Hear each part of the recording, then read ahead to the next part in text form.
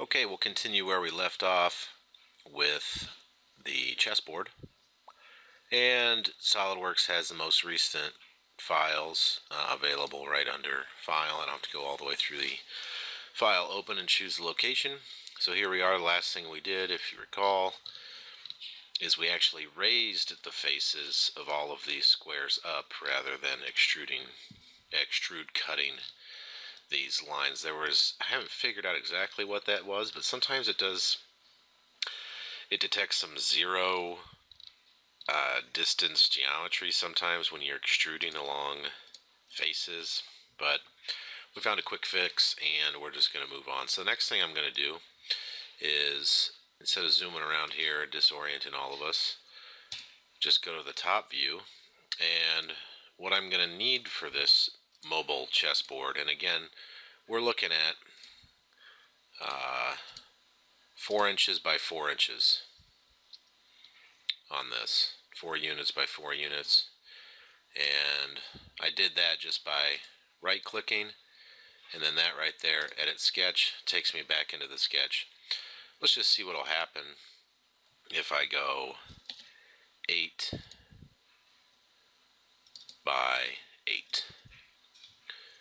Click OK, click exit sketch. I would imagine that this bottom left hand corner is going to show our actual chessboard squares, and the rest will just be a blank face. Okay.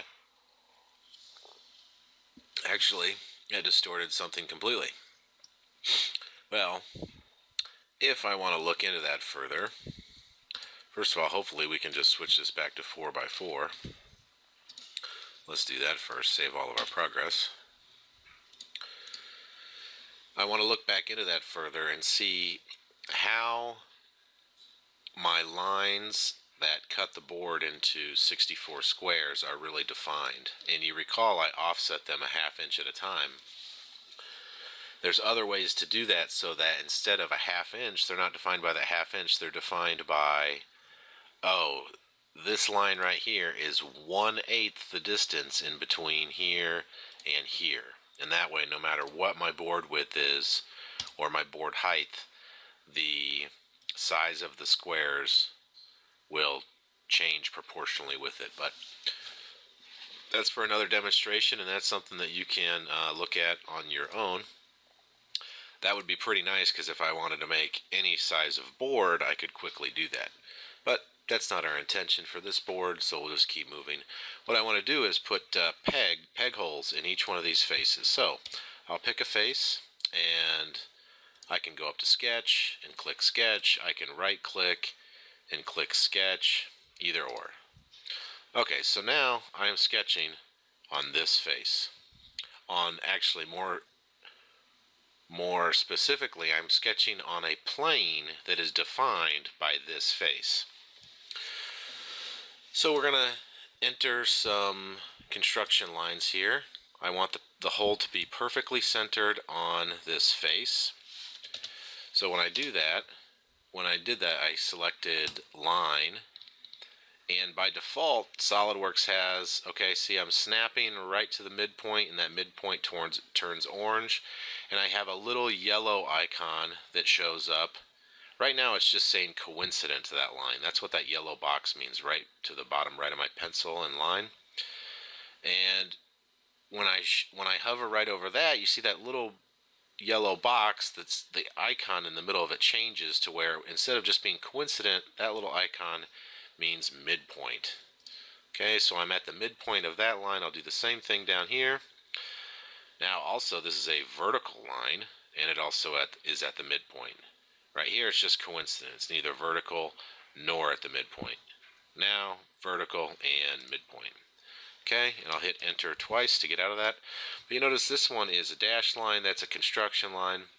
This one's solid because when I was drawing it, I did not indicate for construction. I'll go back and do that. Now we have both of them as construction lines. I will make a circle,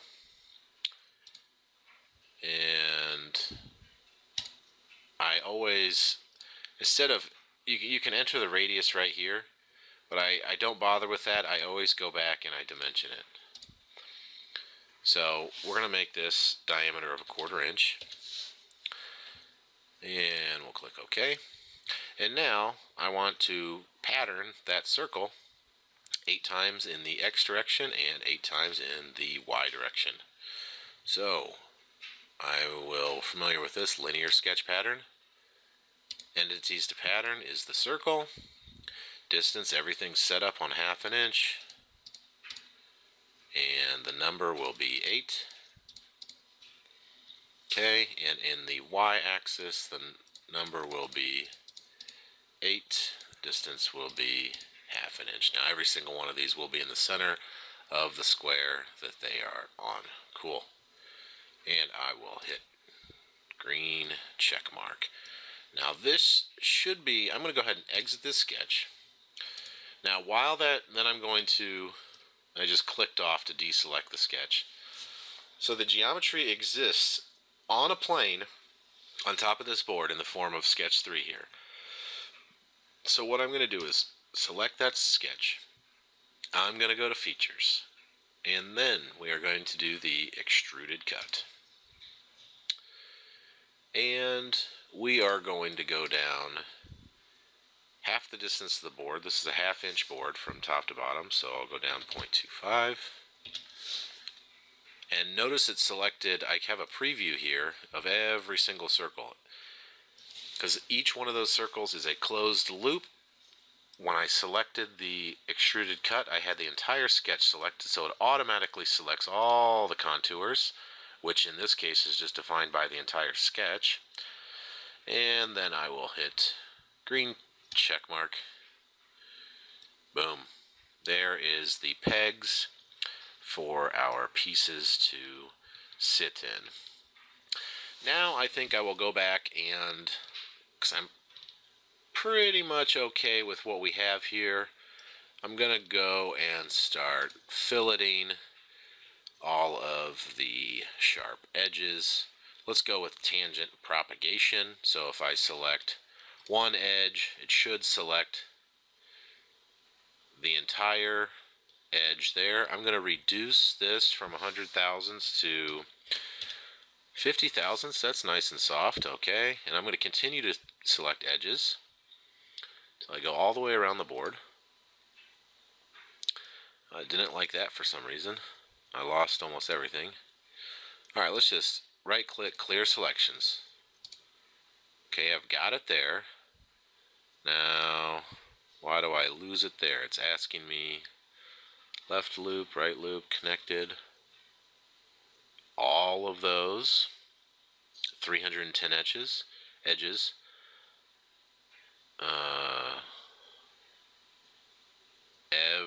Everything there, including the holes, which is kind of nice, but this fillet radius will definitely be too large for that. This is basically saying connected 334 edges. Or, I'm going to keep going over, it's filling in. My preview is all in purple. All 894 edges. That looks like what I want. Let's see what this final was. Is all convex edges. Let's just do all edges. Now, you'll notice I'll select this, and it's processing a lot of geometry. Okay, so, I'm not getting a preview of the fillet itself, and I already know this, that fillet radius is way too big for all of these small intersections of faces or planes. So, and I'll explain that further. So right now, the distance, I'm saying I want to make a fillet on that edge and every other edge. The radius of that fillet cannot be 50 thousandths. It's got to be much smaller. In fact, if I click check mark right now, I'll get an error.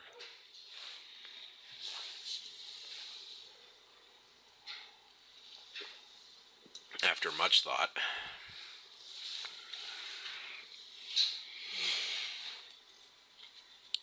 And it failed to create fillet. Please check the input geometry and radius values or try using the face fillet option. In this case, we know through experience and geometry and math that we want to check the radius value. So I'll hit close. Thankfully, I still have everything selected. It didn't lose that. So what we're going to do is just bump that way down to 5 thousandths. Now, and I hit enter. Now, what I thought would happen is if this is going to work, all of the little preview would turn into yellow. But I'm just going to go ahead and hit green check mark and see what happens. Oh, there we go. I think... Oh, hold on. Hey, it worked. Look at that. That's cool. So now all my sharp corners are slightly rounded, which is nice. And I bet you I could take it, be a little more aggressive with that fillet value. Maybe even bump it up to 10 thousandths. I don't know. Right now it's soft. There's no hard edges. I am okay with that for the time being, and ready to just move forward and keep working maybe now to give this board some opposite colors. We could work with appearances. So let's edit the appearance. And my selected geometry, I had one of those little fillet sections actually selected, and that's what's in the selected geometry. So I'll clear that. And it's going to say, oh, do I want to select the part? Well, no, I don't want the whole part one color. Let's select faces. Here we go. I'm going to select that face, and that face, and that face, and that face. And this, and this, and you get it, so on and so forth until I fill out the chessboard.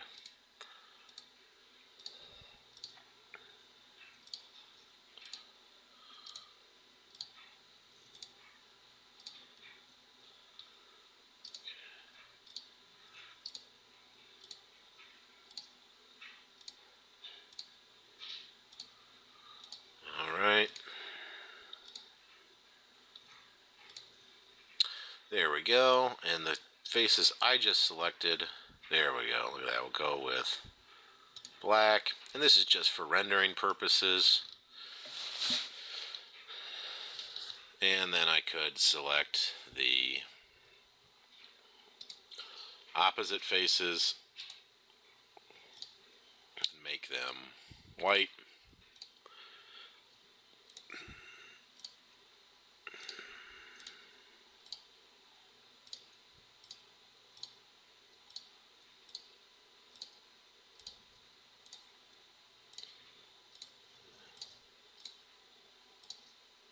I think I'm forgetting one in here somewhere.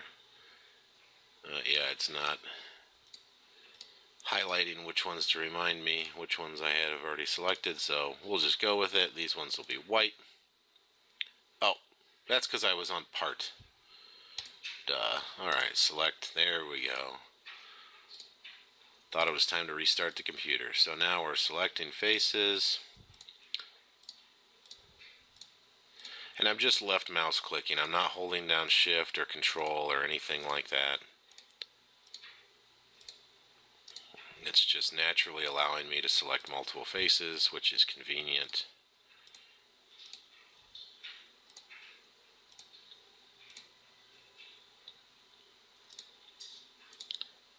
And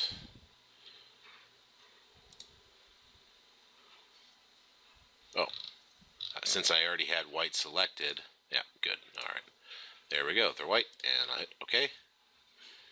All right. Now I wonder if I edit the appearance now for the part. Ah, good. It'll keep the faces being black and white, and the part itself can be any color. Awesome. How about a nice gray? Cool. There we go. Our chessboard's starting to take on some life. Very, very cool.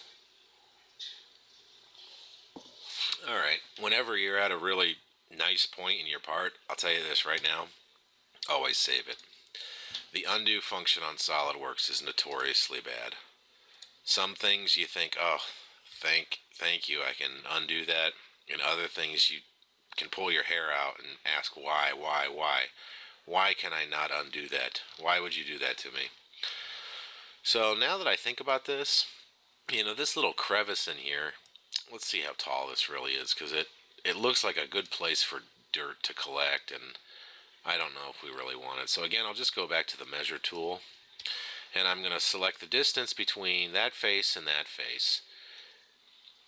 And I'm looking for that normal distance, and it's 10 thousandths. Okay, it's not really a huge gap. When we actually get this thing 3D printed, it's not a lot of room there for anything to collect. And I could also increase the radius of the fillet to really reduce how much volume of dirt and debris can actually fit into that valley. So that's something we can always come back and change. For instance, I'll change it right now. Let's edit this fillet, and we'll just change the radius on it.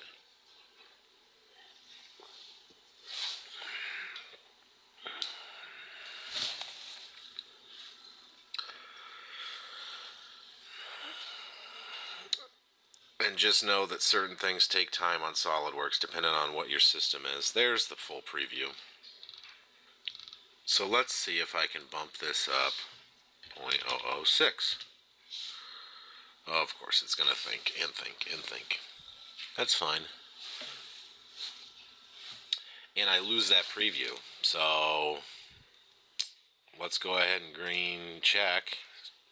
Even though I got full preview selected, two things. Either A, it just doesn't want to give you the preview, or B, it can't because you're going to have an error. And you never really know. Oh, there we go. An error. So we were really at the max. Let's bump that down to 5 thousandths and be done with it. Green check.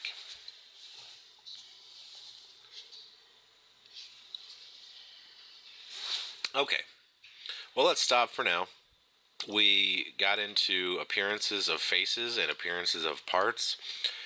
Again, we linear patterned sketch entities, and then we did an extruded cut to a blind depth.